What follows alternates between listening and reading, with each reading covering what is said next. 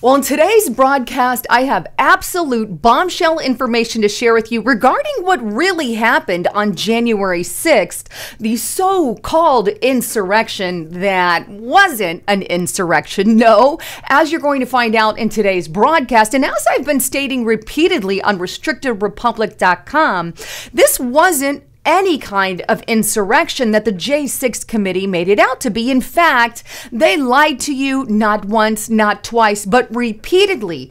And the mainstream media is continuing to lie to you, despite the fact that Tucker Carlson is now dropping video evidence of what really transpired that day. In fact, Kevin McCarthy gave Tucker Carlson exclusive access to over 41,000 hours of footage from January 6th, and it is small pieces of that footage that you're going to see today. And by the way, these small important pieces of footage were all withheld from the public on January 6th. I've got so much to show you, but as a great reminder, if you would check out RestrictedRepublic.com, this would really warm my heart because I have been sharing exactly what you're going to hear in today's broadcast. I told you guys right after J6 happened, some of this stuff was a lie by the mainstream media, and today I have been proven right. If you want to know what's going on, get to RestrictedRepublic.com.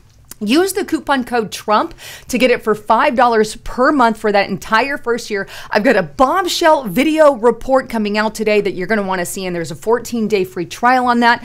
But look, we're not funded by anyone but you. So if you're not there helping us survive, well, then we won't be able to bring you the latest on news. So get to RestrictedRepublic.com. But all right, so let's dive into this footage that was dropped by Tucker Carlson. And not only that, at the end of this video, I'm going to show you, well, something that Tucker Carlson missed, but that was pointed out by one of our representatives. So it's additional information that you're going to want to hold out for at the end of this report. But for starters, let's start first with what Tucker Carlson actually exposed. And one of the main things that he exposed about this January 6th event is the fact that the mainstream media dubbed a ringleader, and the ringleader was the Q shaman, you know, the guy with the horns and the fuzz all over his body, also known as Jacob Chansley. Now, if you guys have watched my video report here on Restricted Republic, what you will know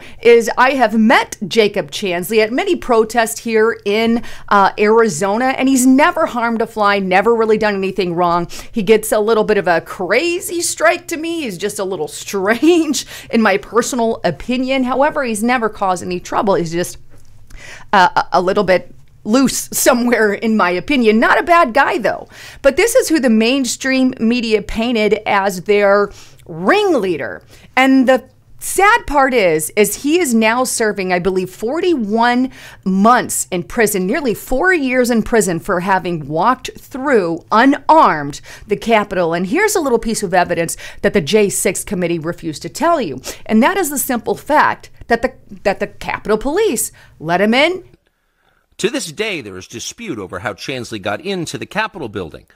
But according to our review of the internal surveillance video, it is very clear what happened once he got inside. Virtually every moment of his time inside the Capitol was caught on tape. The tapes show that Capitol Police never stopped Jacob Chansley. They helped him. They acted as his tour guides. Here's video of Chansley in the Senate chamber.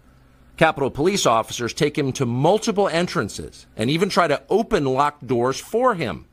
We counted at least 9 officers who were within touching distance of unarmed Jacob Chansley. Not one of them even tried to slow him down. Chansley understood that Capitol Police were his allies. Video shows him giving thanks for them in a prayer on the floor of the Senate. Watch. Thank you, Heavenly Father, for giving the inspiration needed to these police officers to allow us in this building. So, police officers allowed them into the building, directed, you know, the Q shaman into the main building there. And he even thought, hey, they're on our side. This is great. And somehow, for committing that crime, He gets 4 years in prison, nearly 4 years in prison. I think there's something wrong here with the justice system, and people are lying to you. Here's another thing, by the way, that the J6 committee specifically lied about regarding Josh Hawley. Take a listen.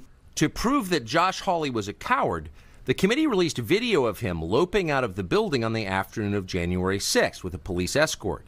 The tape became a staple on social media. Democrats laughed with derision. Later that day, Senator Hawley fled after those protesters he helped to rile up stormed the Capitol. See for yourself.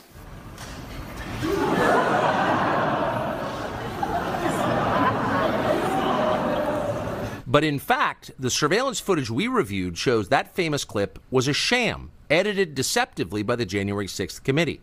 The clip was propaganda, not evidence. The actual videotape shows that Hawley was one of many lawmakers being ushered out of the building by Capitol Hill police officers. And in fact, Hawley was at the back of the pack. The coward tape was a lie. If that doesn't boil your blood, I don't know what will. That is a straight out lie.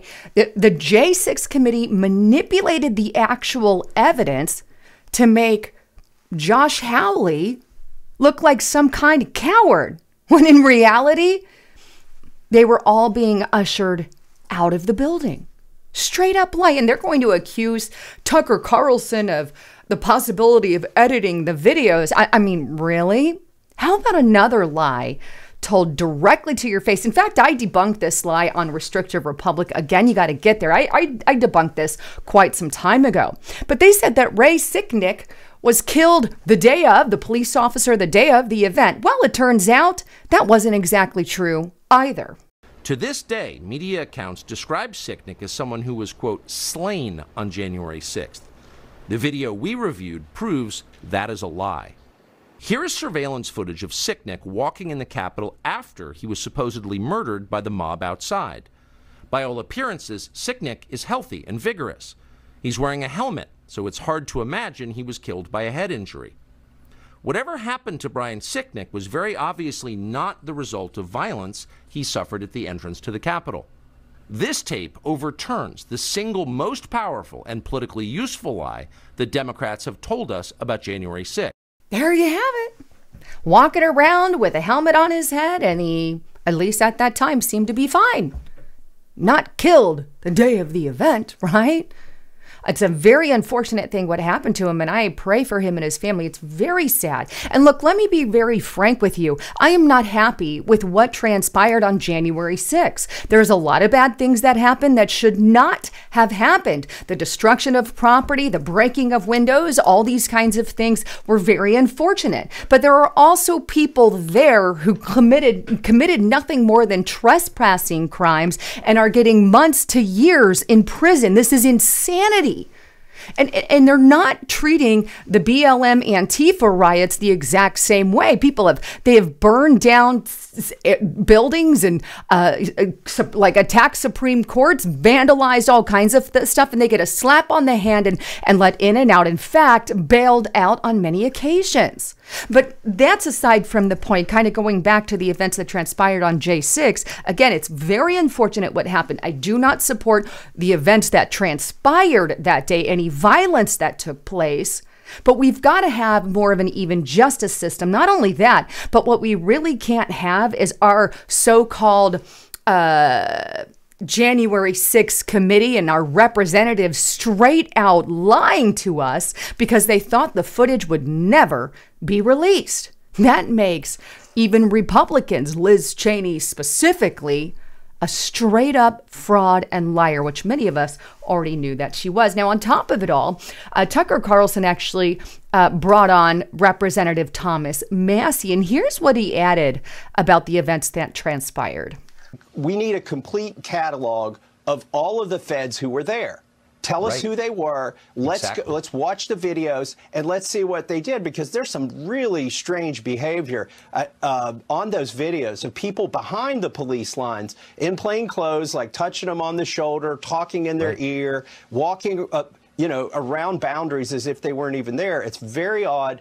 I'm the one who asked Merrick Garland. I showed him the tape of Ray Epps. The Democrats didn't like it. I had to show it on an iPad for Merrick Garland to watch it, and then he refused to say how many feds were there. So people behind the police lines, tapping on their shoulder, whispering in their ear, that's something that should be questioned, right? And like Mr. Massey said, Representative Massey said, they have already admitted that there were federal agents there. And I think one of those agents, in my personal opinion, is the famous Ray Epps. Be it FBI, be it DOJ, he is somehow working with some kind of federal agency. Otherwise, why is he not behind bars? And they refuse to actually give us answers on any of that. And I really want the answers as to how many federal agents were there that day. And was there any entrapment going on? I think these are questions that we, the public, desperately need. And anyhow, with all of this information, what does the mainstream media say about it all? Well, of course, they're covering their tracks. They're saying Tucker Carlson is editing videos. However, that's exactly what they did.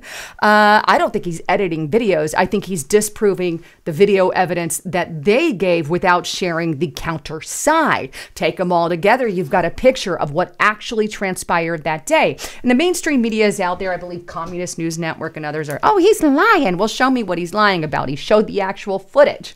I mean, really?